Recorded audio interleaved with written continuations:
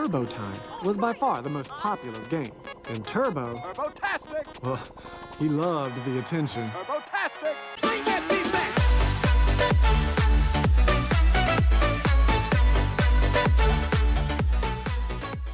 Hello and welcome to a TurboGrafx-7 Tech Tip.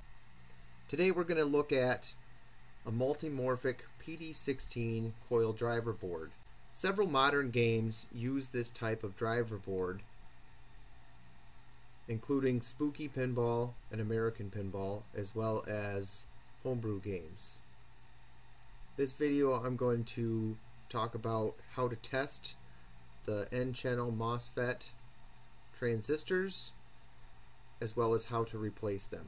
Usually your pinball machine should have diagnostics that tell you which coil might not be working in your game, which would translate to the Q number that's screen printed on the board itself. So if you can do a coil test with your game and determine which one is not working, that will point you to which Q number might be shorted. If, for example, you have a whole line of coils not working, it's likely attributed to the fuse that's blown. So you need to check that. Depending on the manufacturer, they might specify a different fuse rating, but these fuses are 5 by 20 millimeter slow blow, and depending on what it's driving, it could be a 4 amp up to a 6 amp fuse. So check with what your manual says and replace it as necessary. Now let's take a look at the transistor itself and how it functions. To test these, you'll need to set your multimeter to diode test, and MOSFETs are a little bit tricky to test compared to some other transistors. The first thing we'll do is check the diode function of the transistor, which is right here is the Zener diode. And this tests just like a normal diode, and how you do this is, see how it has a banded side of the diode and a not banded side of the diode, and that goes right in line with the diagram here. So you take your black lead and you put it on the banded side, and your red lead and you put it on the non-banded side, and you should get numbers on your multimeter. If you flip those, red on the banded, black on the non-banded, you won't get anything. You'll get a null reading. So that is showing that it's good. Basically, a diode works as a one-way valve for current. So in the same case here, you got the source, or gate, drain, and source of the transistor, and so you'll put your red lead on the source, black lead on the drain, and you should get numbers. And if you flip them, you should get a null reading. Now let's test the gate feature of this transistor. How this works is when voltage is applied to the gate, this will close the switch and provide a path from gate to drain. To test this, you take the black lead on the source, red lead on the drain, and you'll get a 0 reading. But when you take your red probe, this always has some voltage going to it. When you put a small amount of voltage to the gate, this will now activate the transistor. Now you take that same lead and go back to the drain, and it will show it's open. So now it created a path for voltage to flow, and that is testing good. If you want that to go back, all you have to do is you short out the pins with your finger, and then you do the same test again, and it'll give you a 0 reading. So that shows that the gate is working. Now let's take a look at how to test transistors in circuit on the PD16 coil driver board. You can flip it over so the metal tabs are facing you on the table, and it'll look just like the diagram on the paper here. So we'll first check the diode function, placing the red lead on the rightmost pin, the source, and the black lead on the drain, middle pin, and you should get numbers on your display. If you flip those around, black lead on the source, red lead on the drain, you should get a null reading. Now let's take a look at the gate function of the transistor by placing the black lead on the source, red lead on the drain, and you should get a null reading. But when you apply voltage to the gate, the leftmost pin, and then go back to the drain,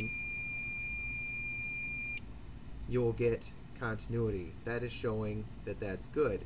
Now take your finger and you can ground out all the pins, and then when you go back and do black lead on the source, red lead on the drain, you'll get a null reading. That's showing that this transistor is good. Now you can move your way up and test the diodes on each one of the transistors.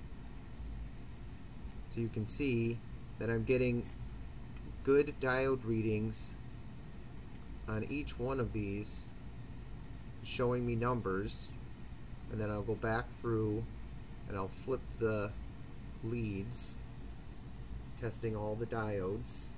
So this should give me a null reading going all the way down on each one.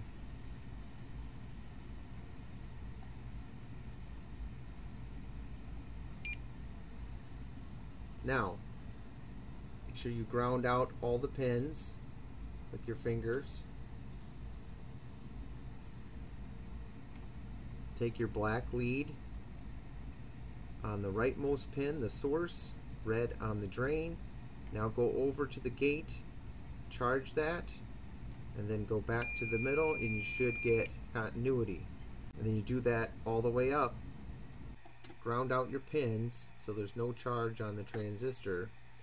Now take the red lead and the black lead, left and right, and see here it should be a null reading, but you're getting some values here. But so that should charge up the transistor and close the gate. When I go back over, I should have continuity here, but I don't. So it doesn't necessarily mean that that's bad. What we're going to do is move up the way and test all of these the same way, and I'm getting consistency here. I keep moving up and I'm still not getting continuity. But then when I get to this one that I've marked bad here, I have a short. And so what is going to happen is when I replace this transistor, all of these are going to function normally again.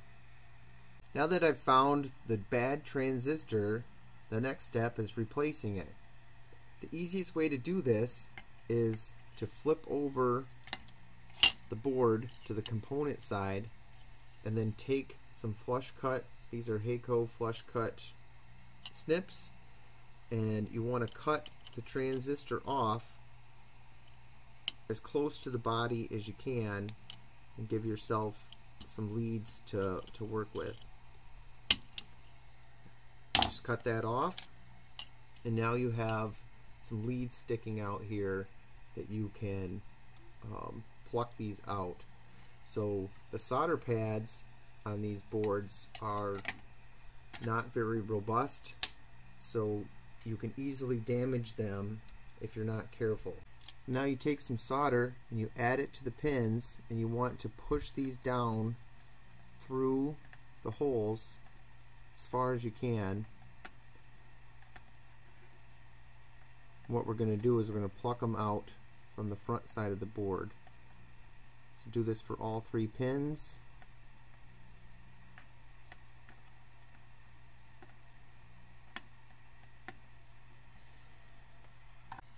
Now that you have them pushed through the board, you can heat them up and pluck out each pin individually.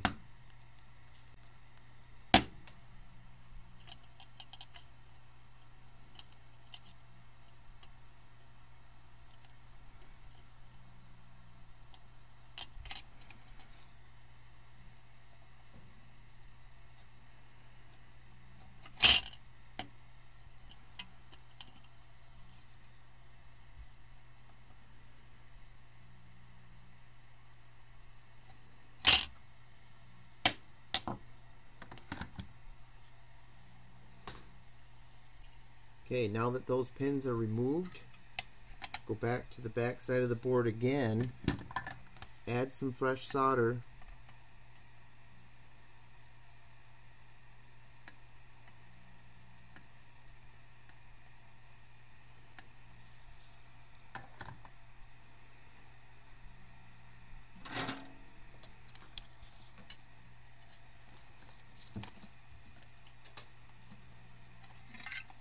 now take your solder sucker and clean out the holes.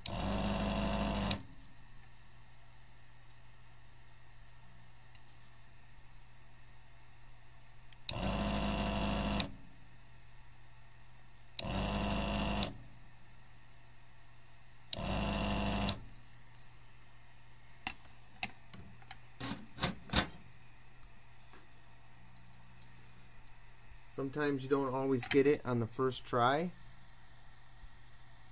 so make sure you go back and add a little bit more solder.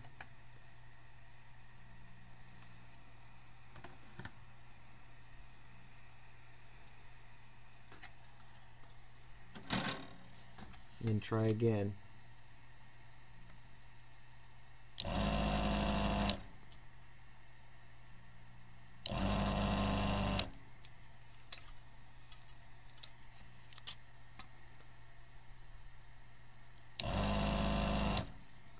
There we go.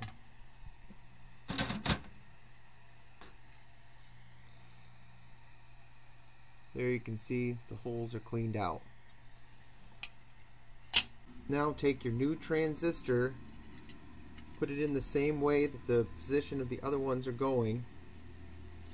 Flip your board back over.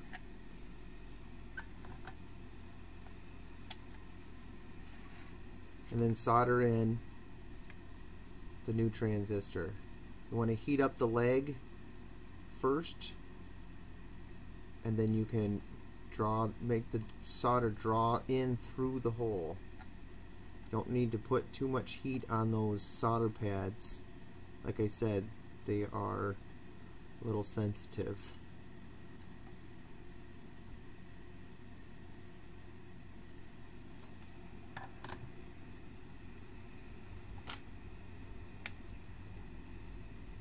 Now take your flush cut snips, snip off the leads.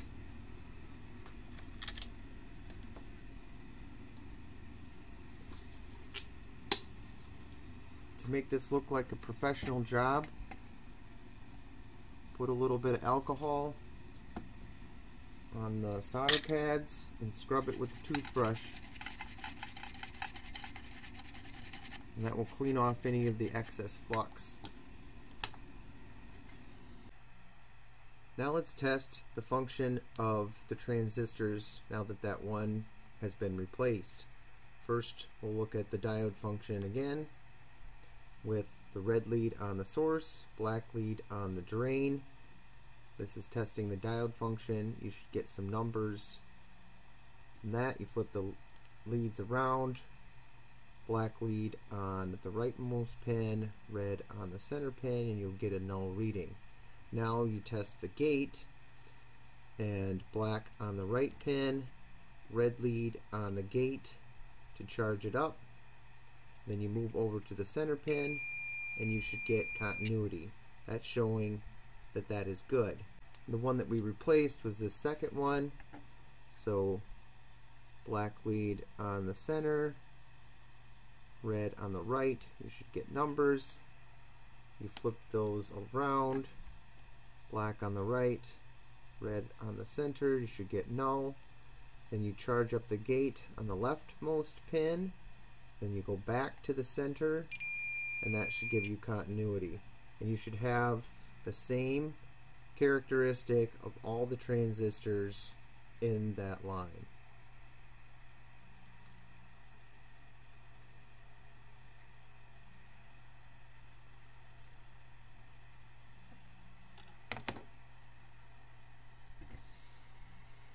Now that you've checked all of your transistors are good,